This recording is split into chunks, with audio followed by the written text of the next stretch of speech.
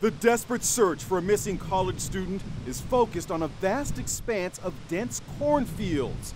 It's a nightmare facing law enforcement as they look for the sophomore who vanished after going jogging. 20-year-old Mollie Tibbetts is a psychology major at the University of Iowa. She was last seen jogging around 5 p.m. last Wednesday in the small town of Brooklyn, Iowa.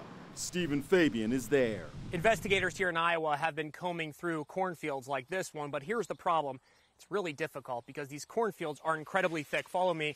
If we enter this field, you can just see how dense it is. The stalks are about 10 feet tall.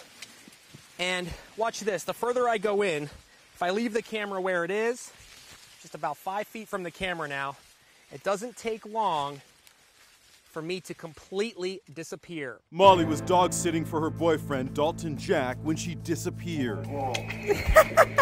He says he's baffled about what happened to her. I have no idea. Just kind of putting trust and faith in the law enforcement. I don't know if anything that I say will get that out of some people's mind that I had nothing to do with it. Morgan Collum is Mollie's cousin.